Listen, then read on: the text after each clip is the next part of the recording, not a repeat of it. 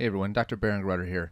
In this video, I'm just going to show you how to use D3Splint in this version, which is 0.8.9, and I'm going to be creating a lower flat plane appliance. Now, I've already brought in the models. I'm assuming that if you're watching this video, you already know how to do that.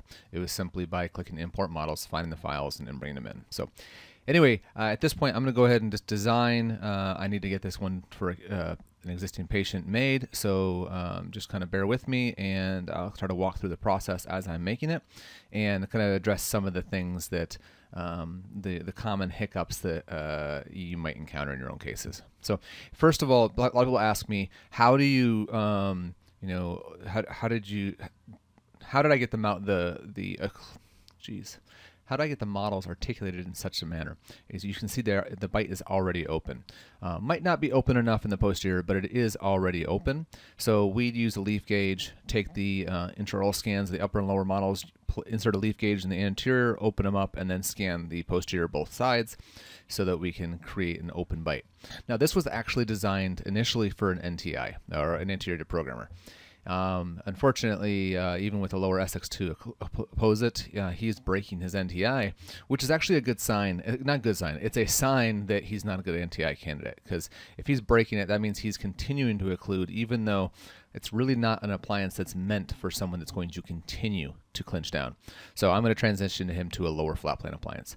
I don't claim to be an expert on all things occlusion beyond the expertise we all should have as treating clinicians, but yeah, I have my ways of working through things, and just take this video whether you agree with my philosophy in this particular case. This video is more about talking about how to design rather than why. So, all right, first of all, I need to come over here. I am going to make this I have to select which jaw, so the mandible, and flat plane has already been selected, but there we go. I've already imported the models. Now I'm going to hit select a splint model. So this is which model we're actually going to make the splint on, and then which this right here gives us an opportunity to change some settings. I don't usually mess with it here. You'll see later these same numbers pop up where we'll get to adjust them then. Set the opposing. Now the upper is the opposing, and set the landmarks. This is telling the software what's front, what's back, what's left, what's right. So we're going to look. The software will tell you what to do. I'm just sort of used to it. Going to the central pit here, incisive ledge does not have to be centered. And now the midline, you can go right in the size of papilla. You can go wherever you want. I tend to just come right up here, click there. And so this gives us an opportunity to kind of evaluate. This does not have to be perfect, but it gives you a little bit of an idea how things look. Okay. Let's click finish. So now it's going to actually bring in an articulator, which is cool to look at, but it's not really something that I consider that functional in the software. It's more about just kind of bringing the digital and making it look like what we're used to looking at on our lab bench. So I even tend to turn it off by just left clicking right in this little eye, visible, or visible, invisible, visible, invisible. So just turning that off. Now, down here, you're going to usually on the left, we're just kind of walking through one step at a time. We continue to work through. Now, if I wanted to change the articulator values, various slopes and whatnot, I can do that. I very rarely, if ever, do that. But I will change the pin setting here because I think that I need a little more space back here between these second molars. Maybe I don't, but I'm going to go ahead and give myself about an extra millimeter back there. Yeah, I'm afraid that he's going to break it. So maybe I'll go for another ½ millimeter, which means I'm going to add a millimeter up front because that's about ½ millimeter in the back or thereabouts. So I'm going to go to change pin setting, click here, and I'm going to increase this to 1 and then click OK. And it just opened it up from where the pin would be about 1 millimeter, and that gave me just a little bit more room in the posterior. Yeah, so probably, was that necessary? Who knows? It's hard to say, but I'm going to go with that. That's how you change it if you need to. If you took it in occlusion and you needed to open it up, there you go. You're probably going to be opening it up to get a full arch appliance. You're probably going to be opening up 4 or 5 millimeters. We're so used to talking about 2 millimeters and whatever. That's going to be almost nothing in the posterior. Remember, it's about half whatever you put in the front is what's going to be open up in the posterior. Okay, so we're done with all that. I can always recover if I don't like it. It'll go back to normal. Now, I'm going to survey the model. I'm going to click here, and this is where I get to determine what's the path of insertion. Okay? So I'm holding the wheel button on my mouse. If I press the left button, it allows me just to click things and doesn't really help, at least not in this mode. Right doesn't either yet now. I'll have to show that later. But if I want to slide things around instead of toggle it around like this, I hold the shift button on my keyboard. All right, so I'm going to look at what's an ideal path of draw, what I think is, and I'm going to click Capture View. When I do that, you can see this arrow is following that, and I can see the shadows. The shadows are where my undercuts are. And I'm looking to sort of minimize my undercuts, or at least strategically position them. Now I'm seeing a lot back here. Now he's got a lot, a significant lingual version of these posterior teeth. They're all tipped in, so that's going to be unavoidable. The question is what's the best I can get? Honestly, I'm pretty happy with it as is. If I said, you know what, there's, I can make these undercuts a little more and those other ones back, worse, I can just click right here and say, tweak to the posterior. Notice that the anterior undercuts get bigger, but that means that the posterior are going to get smaller. So and I can go left, right, wherever you want to go. So I'm going to come back to about here. And yeah, I think that's about it. So I'm going to say commit. That's the path of draw I now want. And the software forces me to save here. So I'm going to click the save. I'm going to pause my video so I don't have to edit this out later where I'm saving it. But this is just forces you to save in case there's an error for you to be able to recover from. All right, so now this check mark has been checked. That means I have saved it. So now I'm going to click on a refractory model. And what this is going to do is going to create a model that it gets rid of all the undercuts. Okay, you'll see in a second. Now I'm going to tell you that I like to dial this down to 0.6 to 0.06 because I'm using the D3Splint soft material and it allows for a tighter fit. And I want to increase the undercuts. So I don't want to completely get rid of the undercuts. I want to have a little bit so that it snaps on and off. So now I'm going to click OK. And we're going to wait for a second, for a little bit while the computer calculates this new refractory model. There are various settings in here that can actually be turned to be automated, and these are not running automated for me right now, but that's you can look, ask around in the forums to figure out how to set that up. I'm not going to go over that in this video. So you can see where it's like it's waxed out all these undercuts. Okay. It's important to note because when you design your splint, you can go down below those, but they're just going to be setting off the teeth. So they're not going to be really helping you much when you extend your splint further below that. Now I'm going to go ahead and mark my splint outline. So this is all going to be user dependent, however you like it. Now I don't have the back of this third molar, which I don't like it when these are missed, but honestly it's a third molar, so it's pretty tricky. Can't really blame anyone there for that. So I'm going to come around here, and I'm going to try to engage pretty low on the buccal out here because I'm not going to have as much retention in the lingual as I would ordinarily like. And I'm going to come up pretty high on the anterior just because most people, I think, will probably prefer this design when they're designing their own splints. So I'm just kind of showing you how you might do that. You can go all the way down to the gingiva if you want. Don't think it really matters one way or the other. But yeah, I'm going to go ahead and I'm going to wrap all the way around this guy because I've got it. And remember, you can always trim back your appliance with a handpiece if you decide that, you know what, I went farther than I really needed to. And if you ever think that, you know what, I want to move a node, move it down a little farther or wherever, you can just click on the node. And let's progress forward. I just want to show you that, imagine that I'm drawing my line and I click here and I'm like, oh no, I meant to add another one. Well, I can always click there, and that's added another one. Plus these two, which is kind of odd. I'm not really sure how that happened, but now they're joined. They got disconnected, and that got disconnected because I jumped from one to the other. I don't usually do that. I'm just kind of showing you examples. It's not usually that tricky. So I jumped up pretty high in that premolar on the other side, so I'm going to go ahead and move this up here so I'm kind of being the same thing on both of them. And I'm just, if you notice, I'm going just below the line of the undercuts because I know that I'm designing my guide to engage them, so I might as well extend down there a little ways. Now I am going to try and bypass this missed area as much as I can, because I don't want the software to have issues rendering where there's just little cracks and stuff. I'm not saying it will, but it could. So let's bring this down a little farther. Let's bring this down a little ways. You see how it's dripping in there? That's fine, or dipping in there. If I want to add a node, there you go. It kind of evens that out a little bit. Maybe bring this down a touch, this down a touch. Anytime you see the red lines, it means it's having a hard time calculating. Sometimes it figures it out on its own. Sometimes you just need to add a node to sort of make those red lines go away. I'd say that looks pretty good. I do like to look around everywhere to make sure it's where I want it, but also to make sure there's no red lines remaining. And I think we're looking pretty darn good here. All right, so I'm going to go ahead and say next.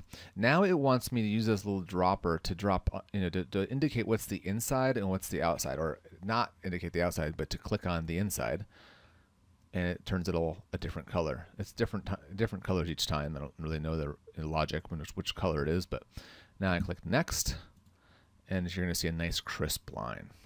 Okay, and that's just telling you, yep, it separated this data from this.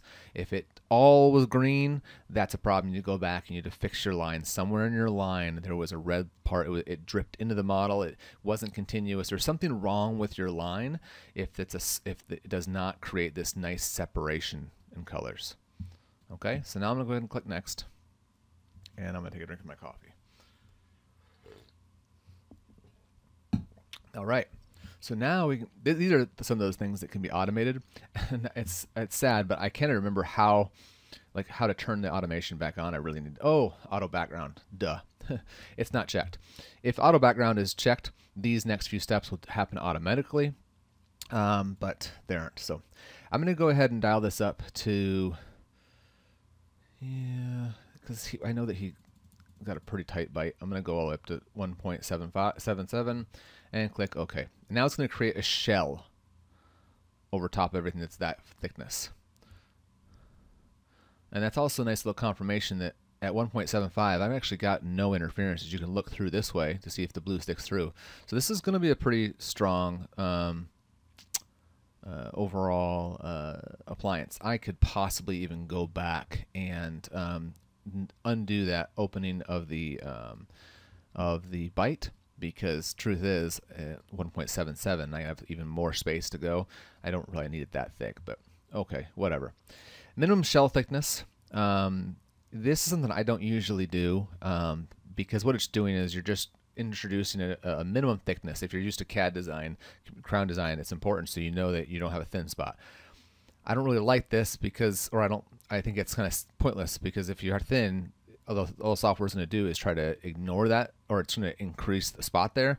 Well, you're just going to have high occlusion on that spot, and you're going to have to grind it off anyways, or everything else can be out of occlusion. So I don't really like that, but you do need to click that for some of the other operations to work. Patrick, the software designer, is going to try to get that so that's not necessary. Some people like to use it, but so that's not necessary. But for the meantime, make sure you do that. So now we're going to go ahead and mark our occlusal curves, and the software is going to tell you where that is, where those usually are, and that's usually going to be on the buccal cusps of the upper teeth. I'm basically looking for the farthest outside of occlusion, if that makes sense. And what we're going to be doing is almost creating a wax rim, a virtual wax rim to build up against, and then cut the occlusion back virtually. Okay, so now let's mark the mandibular and go right in the central grooves. You know what? I'm going to go wider with him.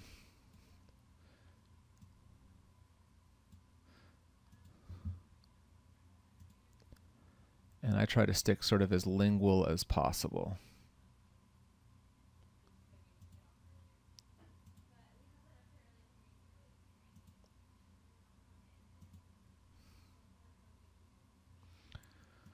That's a little bit interesting one right here, because he jumps into crossbite right up there. So, oh well, whatever. All right, so I'm going to go ahead and say commit and wax rim. So let's click here just to show you what's happening. When I click this, splint wax rim, I'm just going to go ahead and say OK. And there it is. That's the virtual wax rim that's being created. And now I can say fuse it. If you haven't clicked the minimum thickness, you won't be able to fuse the two. That's what I found. And so one of the things he's working on. So anyway, you can see that it hits the opposing. That's important. We want that. And then the next part of the workflow, we're going to get rid of all that. Okay, so now we're going to go ahead. We can remesh and smooth, which is smoothing everything out. I'm going to go ahead and click this. I'm going to skip that for now. And that just fills in the areas that are sort of blocked out, and it smooths it. It didn't used to smooth at the same time. Now it does. Thank you, Patrick.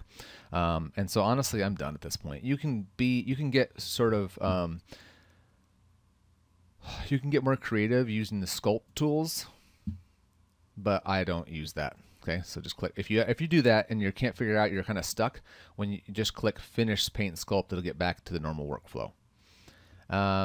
And other than that, I'm pretty much, I'm done with designing this any further, or with smoothness and whatnot. So now I'm going to go ahead and I'm going to click Mark Posterior Contacts. So now we need to develop our plane of occlusion, our flat plane. Now you can do as many of these cusps as you want, but I like to go all of them, and I would be, I encourage anyone that's using the software to join Patrick's Facebook group, so that for D3Splint or D3 tool users maybe, so that you can sort of see how other people use the software. This is just me, but yeah. So what we're doing is we're creating, our mouths are not flat, and so a truly flat plane is impossible, but it creates sort of a mesh that incorporates all of our cusps and our contact areas. So this is going to create an appliance, or it's going to cut the appliance in such a manner so that everything hits concurrently. If I wanted to, I believe I can right-click a spot, yeah, and it disappears. If you don't, you potentially don't want that to be an occlusion, which is fine, but I don't want it to accidentally be an occlusion. So maybe it's not, I like to just go ahead and hit all of them, so I'm not worried about something interfering in some manner. So again, I'm open for discussion there, but we'll go ahead and leave that. Click Next.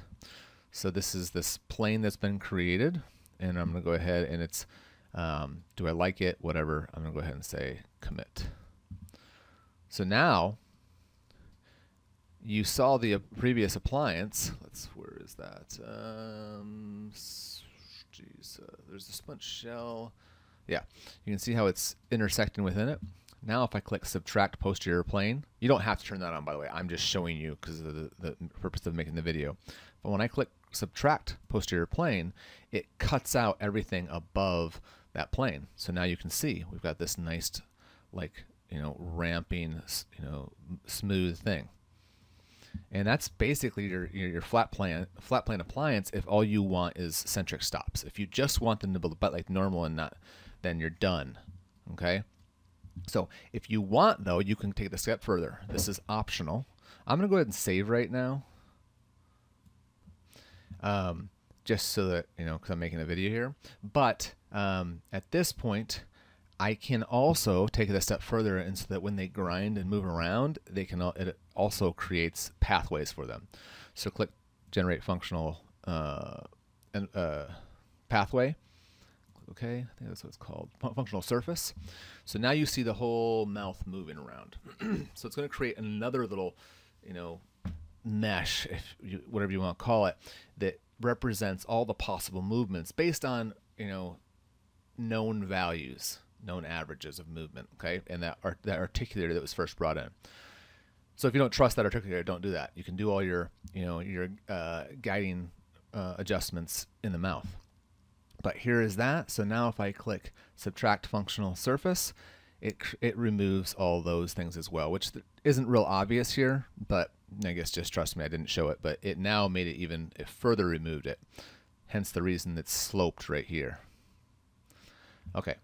So now I can also, let's turn off the opposing, or the upper. That's why there's the streaks. Those are from the functional pathways. I can say grind MIP, or sorry. If I hit grind MIP, all that's going to do is grind out any centric stops one last time. The reason it's there is sometimes it's nice to come up here and click Remesh Smooth. It's going to smooth everything off, but it also kind of screws up things a little bit because it cut out areas that you may have wanted to, it's now not actually totally true, okay? Let me see. So now the teeth are going to be intersecting a little more. So what you can do now is you can say grind MIP. And so there's all those little spots sort of reground into it, okay? That remesh smooth probably isn't really a good idea anymore. It used to be good, so I don't necessarily recommend that anymore, but I'm showing you why that was brought up in other videos and what that does. I'm going to go ahead and hit Control-Z,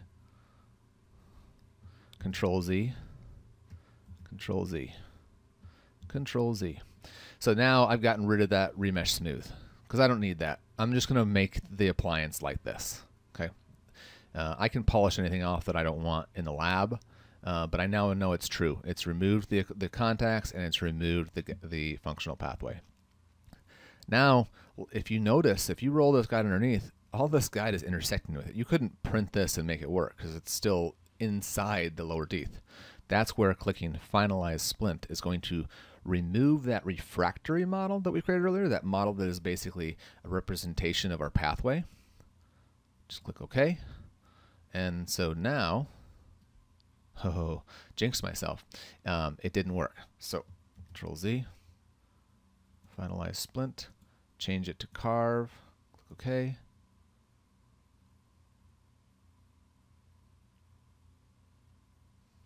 And sit here and wait for a second. And it worked. So that's why he gives you two different options to finalize a splint. It's probably a good thing in this video that it didn't work, because then you can see when it doesn't, try just changing which method. Hit Control-Z and change the method that it made the cut. Look at this down here. This is where it's sticking through the model, because let's go ahead and that's where the data was missed. So you need to be aware of that. We're going to want to cut that off. Obviously, it won't seat. Not a big deal. I'm not going to mess with it here. I'm not even going to mess with it anywhere other than after it's printed.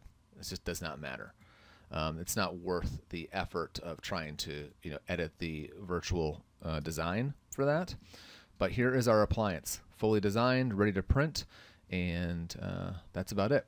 When I print it, I will have my assistants print it like this.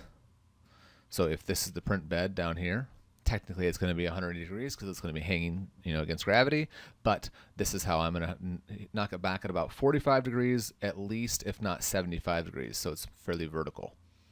And that's how I print. I've made other videos about that.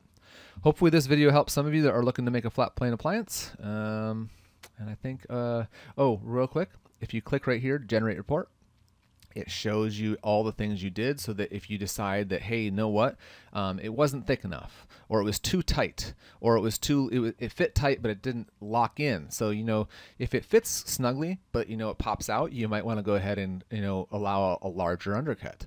If it doesn't seat, period, you might have to have more spacer. Or if it's wiggly in there, you might have to have less spacer. So these are the two main values I take from this. It also shows you your articulator values, but and then if you're also making an interior programmer, it'll show you the values for that. So I like to go ahead and save, when you export your splint, if you've generated this report, when you export it, it will also spit out this as a text file. And then go ahead and make sure that you always, at the end, save. All right, I'm going to finish this video right here. Hopefully it's helpful. If you like this video, make sure to check out my YouTube channel. Also check out my website. It is barongruterdds.com. And if you want to see other new videos that come out as they come out, go ahead and subscribe, and then you will get notified. All right, thank you. Thanks again. Bye for now.